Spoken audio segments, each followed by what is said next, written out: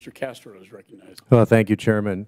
I strongly oppose Iran's efforts to develop a nuclear weapon and support efforts to stop that from happening, as we all do. In fact, we did have a working strategy to do that called the Joint Comprehensive Plan of Action.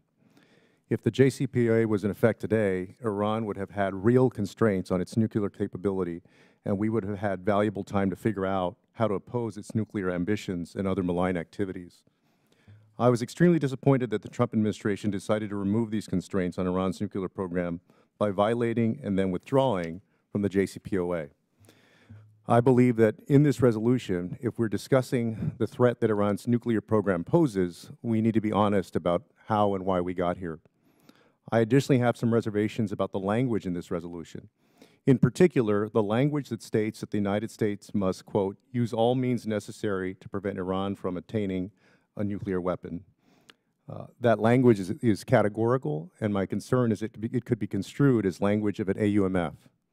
I understand the value in making statements like this to provide leverage, but that's only relevant if there's an active diplomatic process to provide Iran an alternative.